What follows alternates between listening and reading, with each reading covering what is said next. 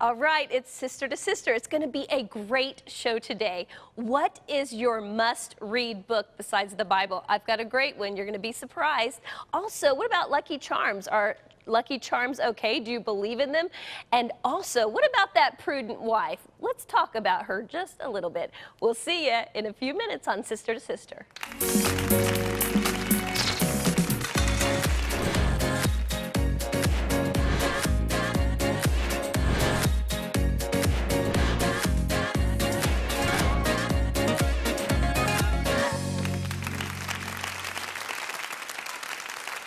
Hello and welcome to Sister to Sister. You have joined a panel of Jesus girls, and we come at the problems of the world from a biblical perspective. So I think you'll find our opinions very interesting. And the first question I have is something that we've talked about before, and I think it's probably come up in your home too. And this is about traditional marriage. The Duggarts, that's the family that has all the kids, they took a stand for traditional marriage 19 kids on their TV show, and many called for their show to be canceled. This is becoming normal when traditional family values are brought forth. So what do we do, okay? No, do we step out? Are we fearful for stepping out, knowing that we're going to be condemned every time? Is this something as a believer that we need to be prepared for when our opinion differs from the world? I think most definitely when our opinion differs from the world, it's supposed to differ from the world. That's right. That we talk about being the salt of the earth, and we talk about being the light and not hiding our light under that bushel, you know, being that light that on the city, on the hill. And we talk about all those things, but when it comes to stuff like this, we let the world influence us. Right. And because, see, I'm not running for a popularity contest. I was never into all of that. I'm not into pageantry and all of that. I'm into Jesus Christ. And you hate what Jesus and God hates, and you love what he loves. Now, the thing is how do I do it? That's where you cross the line. If someone is caught in sin, I'm a sinner. Right. Okay? So if someone is in the act of something, yes, I think the love of God to love them out of it. But you don't, we did a whole show on enabling. Yes, we have. So what is it that we as Christians have become so fearful? Talk about fear. We did a show on fear. Fear paralyzes. We don't want to say what's right because we don't want people to look at us different. I don't care if you look at me any different, because you have your opinion and I have mine. But my opinion is based on the Word of God. And if you don't like it, I don't know what to tell you about it. But right is right and wrong is wrong. And that's just it, cut and dry. That's it, right. Yeah. So I think in this age of, you know, it's supposed to be the age of tolerance, but they're using tactics of intimidation instead of the public form of debate. You know, we need to get back to debating issues instead of intimidating people into our points of view. So that instead of calling for the show to be canceled, let's have an honest debate between the two people that have a disagreement or differing points of view. Right. And let then the people decide where they stand on it. Instead of dismissing it, trying to get rid of a different point of view, let them have a discussion about their different points well, I of think view. what people are permitted, they should be permitted to have their own opinion. So, for example, when the Duck Dynasty people came under so much fighting, that show was going to be canceled. But guess what? The public rose up. And the network decided not to cancel the show because there were too many people watching. So I think that the public... That was about money, not Yeah, I was anything gonna else. Well, that was, if the yeah, network, that's right. because if that was about money, but when we as Christians, when it's about what's right, that's the type of stance we need to take. Right. And too often we don't. Right, that's But true. I don't think it's fair to say like all Christians and all believers aren't standing up for traditional family values. You know, I think there are people that are using their voice to be heard. But my prayer would be this concerning the issue of homosexuality. God, give me the grace and the wisdom and the love that when I'm talking to them and communicating with them, that I can somehow reach them and draw them closer to Christ. Because my opinion will not change them. I just want to love them and let the Holy Spirit do his work But I don't in think them. well, for me, I'm not talking about opinion. I'm talking about the Word of God. Right. Yeah. And he that winneth souls is wise. And the Yes. only way to effectively do anything in God is to do it through love. Corinthians Right. clearly tells us that I don't care what your gift is, whether you prophesy, whether you teach, all of that will cease. And none of it is of any good. If you give your body to be burned, if you give, you know, to the poor, whatever you do, if you don't do it with love, it has no effect. Right. So I don't think the challenge is about our opinion. And I'm not going to allow the gospel to be watered down to my opinion. It is the word of God. Right. Period. And that's what we stand on. And I think if you're watching us, and you have watched us for any time, that you understand that we have a different take on everything because of the Bible. If you've never opened your Bible, today would be a good time to do that. And you know, the second question that kind of goes along with this, and Flo, you've made it clear, how do you distinguish between taking a stand for something that you believe and then, or judging? Right. Because we, I don't see those two things being so closely related, honestly. I mean, I think taking a stand is what we believe in. Judging is when we are taking what we believe and we're saying to somebody else, you must believe what I believe. Right. And because you don't, you are XYZ. And so I see those as two separate things. And I think we have to be super careful as Christians with judging. And I'm not just talking about This- the homosexuality. right, It's right. any issue. As Christians, with other Christians or with people that aren't believers, we are not called to be the judge. That's God's job. That is good. not our job. We are called to stand on our beliefs. We are called to take a stand, but we are not called to judge. that's Right. good. Yeah. That's good. Yeah. Our basis that is the Word of God by which we base our life upon, Yes. and we base our judgment. But we do have to judge fruit. We look at the fruit and we see the fruit, you know, and we do have to judge by the fruit. That's what the scripture said. Yeah, I like it. This is good conversation because we all have different opinions, but I love what Flo said, and it's the wisdom of Flo, and that is the gospel is not watered down by our opinion. Right. And thank you for that. Sister.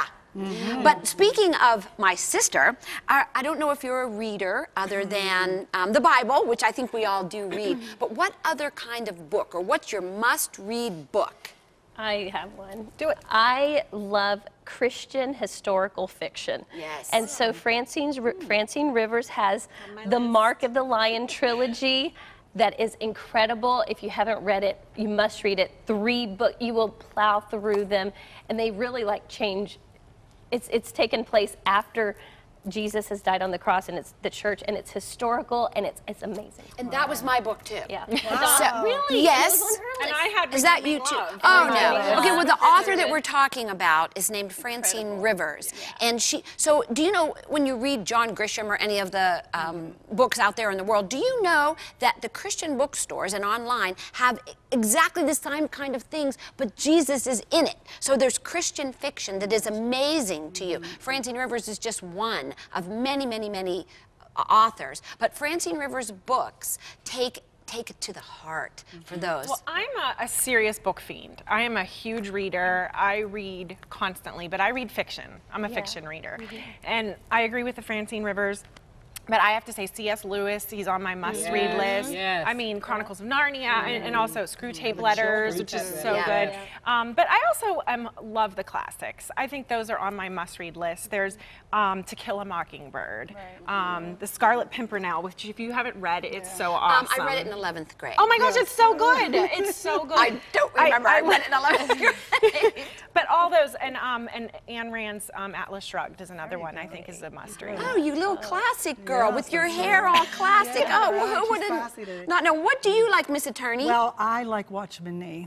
Going back, Yeah, Watchman Watchman Nee. Nee. And Prayer. if I'm gonna write this anybody down. needs to have a firm foundation in the principles of Christ, it's Watchman Nee, the normal Christian life. Yeah. And he goes through in a series of sermons. It's not actually a book that he wrote, but someone compiled a series of his sermons. And he was a Chinese Christian who spent much time in jail. And he went through in this particular book the first 5 chapters of Romans in a sermons kind of so this way. is a nonfiction. So where would I find it? Nonfiction. Religious nonfiction. Right, All right, yes. good. What do you have there, Flo? I think, well, I have so many of them, so I can't list them all. But one of the ones that I use constantly, especially in leadership training, is look. I got to look at what the name of it was. The Tell of Three Kings. Oh, you've mentioned that. Yeah. I really like that by Gene and who wrote that? Gene and Edwards. Gene Edwards. Yeah. Write that one down. The Tale of Three Kings. Tell of Three. Tell of Three Kings. And I think it has because it has a lot to do with your character development. And I love C.L. Lewis and in Watchman Nee and Edward Ian Bounds and so I love those type of books. Oh, we love books. We love books. We're well read. Frank Peretti is good too. Yeah. But I have one little last question before we wrap this particular segment. So I need one person to tell me, does God need us? One of you. Give it to me. Yes, yes, yes, yes. No. Yes. I say no. Yes. Here, No. 1 Corinthians 3, 6, and 7. I planted, Apollos watered, but God was causing the growth. So then neither the one who plants nor the one who waters is anything, but God who causes the growth. So God does not need us. God. Acts 17, as though he needed anything, God needs nothing but to give us grace. I don't know if God needs us, but I need him. Amen. And I pray that you stay right there because we'll be back with lots more Sister to Sister right after this. And let us know what you're thinking about what we're thinking. It's been an interesting segment so far. Don't go away. We'll be right back.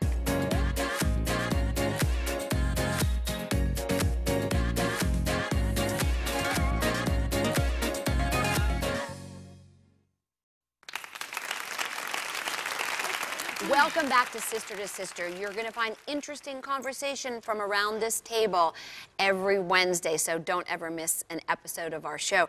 But ever. Or you can watch it online, you know that. This is a good one, too, because as we're talking about public displays of faith, which is what this show is about today, what about prayer at the public events? And you know how the kids can't pray at the commencement, and I'm getting a little ticked off about this. Kids could pray at commencement, but it has to be student-led.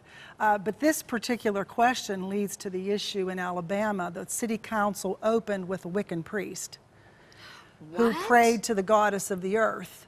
And so I think we have to realize as Christians that if we fight for our rights to speak in the public forum, that others may have to too. And I think the court found that, or at least that the council decided, not the court, that it didn't coerce religion. It was just a solemn prayer. So I think there's a distinction. There was a Supreme Court case favorable to the Christians in Greece, New York, where there were Christian pastors who prayed at the city council meeting, but the whole town were Protestants or Catholics. They were Christian.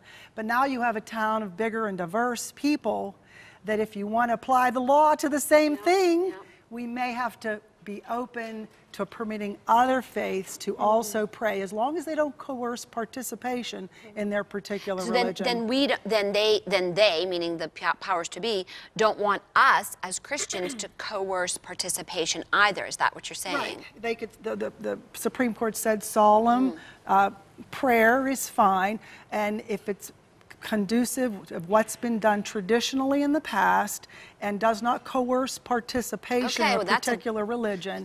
So although I might not agree with the Wiccan priests, I don't agree with their agenda, I don't agree with their theology, but what do we do if we're faced with a law that we want all faiths to have their And if you haven't been watching Sister to Sister on a regular basis, you might not know that Roxanne is an attorney.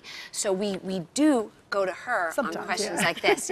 What else anybody else on this public prayer? It reminds me of when there was that big to-do about the nativity scenes in the cities. There is a big to-do. And it's still and it's ongoing. But it's they were having to allow like atheist groups to hang a sign that said like there is no God next to the nativity, and I'm just like, this is like a world gone mad. Seriously.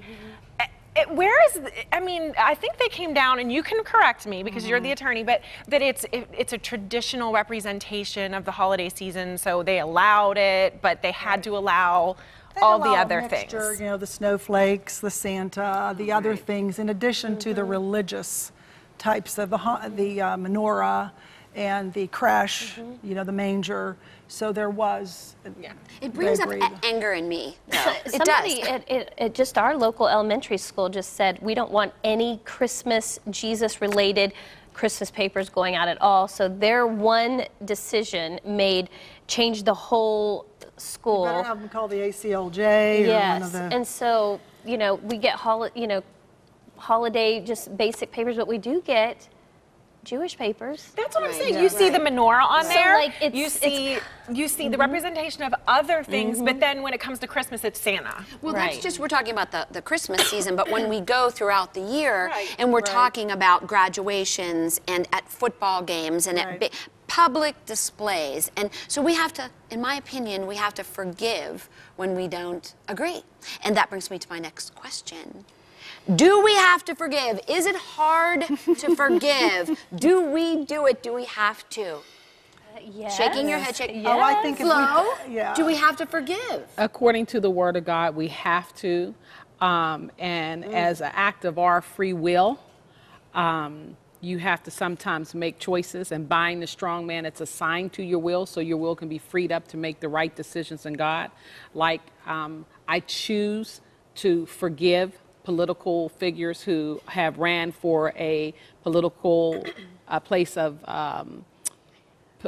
political influence in a Christian nation that now wants to convert us to something different. You have to make that choice. But I also have to stay awake and alert, because when you stop my child from praying in school, then will I not be able to pray in my home next year? As people, okay, if you're across the street and you have your menorah on your lawn, why can't I have baby Jesus on mine?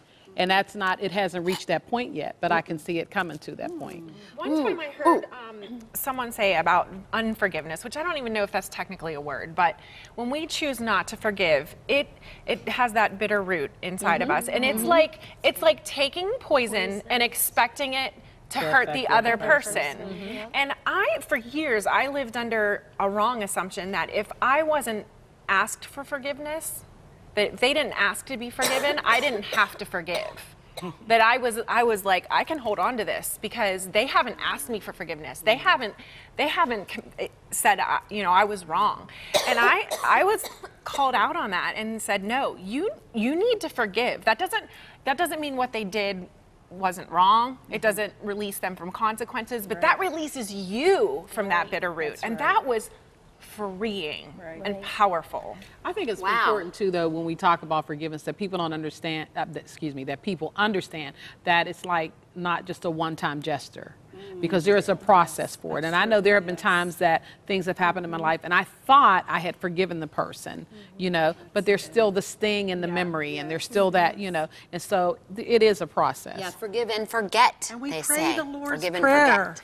God, you forgive us our debts as we have forgiven other people. Don't Boy, pray I if wish you we don't. could all walk in this. And who has been forgiven of much Right. forgives others of much. I mean, just we Right. have to do. Wow, I like as this. I believers. like this forgive and forget. I'm pretty good at It's the not forgetting. easy. No, It's hard. I mean, Right. it's, I'm not it's- good at the forgetting. I'm good at the forgetting. I am. I'm better at the I'm not. forgetting than I am the forgiving, in a way. But one thing I am good at is I have a 4-leaf clover. My dad, Irish, and I have the 4-leaf clover right next to my crucifix on my keychain. Okay, but I do. So, and I think I've talked about my Baba, my beloved sentimental. Baba, who I took to bingo all the time. So she had the bingo bag. And not only did she take out the daubers, okay, she had this little charm and this little guy and this little guy, and we really never won too much. But is it okay to have a lucky charm? Don't work. No, not really. Well, They I don't. think yours is more sentimental Yes, than feeling that it's yes, lucky. But I do yes. have a scripture, Exodus 24 says, "You shall not make an image in the form of anything in heaven above, earth beneath, or the waters below." So we cannot put our faith or our confidence in some sort of charm. Our confidence comes in the unseen, living God. Right. And Right. if these charms become an idol, or they become a place of worship, or a place of you're going to get some luck or favor from it, then I think it's absolutely Well, wrong. lucky numbers could be the same too. People have lucky numbers. What kind of charms do people carry? I must be out of the loop. Rabbit's foot. Those are still around. I thought those were a product of the 90s. Anything that you're Rabbits. putting faith in, Like dirty like socks as for if baseball you should players. be putting faith in God. So should we have Lucky Charms? Of course not. We're not supposed to. And if you don't understand that, study out the New Testament church and see what Paul and them burnt up. We just need Lucky Charms cereal. Right, yeah. Do you know they sell just the dehydrated marshmallow thingies? That's all you want. Well, that's Lucky Charms, but I just said that about the lucky number real quick because we live in a football town, and if we win, then we have to sit in the same chair and wear the same shirt. I'm sorry, but we do. That's So, not superstition. Just change your underwear. okay. You That's are another watching no-no. Christian television station. I'm sorry. Okay, You might think I'm We'll have a deliverance after the show. You might think I'm crazy, and people probably are going to think this, but I literally don't even let my kids use the word luck. Because I don't believe in luck derived from whatsoever. Lucifer. Right. No, that's I think not it's what I derived. teach them. I teach them there is no luck. You control. You make what of your life. It's not some thing. It's not some number. Right. You make choices and control your life through the Lord. So we don't say the word luck. Well, I am still sitting in the same chair, and She still has a and Lucky I'm Charm still wearing my rubbing black your and gold rabbit beads. Okay, but it's all right because you know what? I'm real and I'm telling you the truth, and this is how I feel. Okay, but this last question for you comes from Proverbs. It's 19:14. We say the number so you can look it up. Houses and riches are an inheritance from fathers, but a prudent wife is from the Lord. So what does prudent wife mean to you girls? The definition of prudent is cautious, careful, wise, sensible, thrifty, economical, extravagant. I'm thinking, yes, why do we put the prudent wife Because it sounds down? cheap. Wait a Prudent minute. sounds like cheap. Economical and extravagant Economical, are opposites. Yeah. Wise, thrifty, cautious, extravagant, reasonable. Extravagant. careful, Not extravagant, I'm sure. Discreet, shrewd? sober. These are all definitions. Also, you're of- looking at the Webster's I'm dictionary? looking at, I'm looking at the I did too, dictionary. and that's Vigilant. what I got. It's acting Wise. with or showing care about something. That's prudent. I mean, we should. careful. And I Yes, think when you're wise. reasonable in your speech and reasonable in your conduct, it's thought through, it's thoughtful, it's careful. It is cautious, but it does state the truth. I think that's prudence. And think it's similar to prudence is wisdom. I'm sorry. Yeah, go. I apologize. I think prudence is the thing that makes you a good thing. And the Word of God says that he that findeth a wife findeth a good thing. And Yes. so to be a prudent woman of God, to be practical in my affairs, to be sober, to be discreet in how I carry myself, that's all a part of the characteristics of God that you want to have in you as a woman and that a man would want to have in his wife. So a man wants a prudent wife. He just doesn't want a prude. That's wife. right. Make it plain. Make it plain. And it also, Okay, good. and it says a prudent person is sensible, it flees evil. That's right. And the naive go and suffer the consequence. So you have to flee evil as well. Okay, well, I love the definitions of I think the prudent. prudent wife gets a good rap with us. Yes, I mean, yes. no Well, do you bad rap at all. see what I mean? That this panel of women use the Word of God to determine how we live and how we think and how we speak. And I wonder what you think about how we live and how we think. And you can let us know. s2s@ctvn.org. We would love to hear from you. But don't go away, because we're going to wrap this up right after this.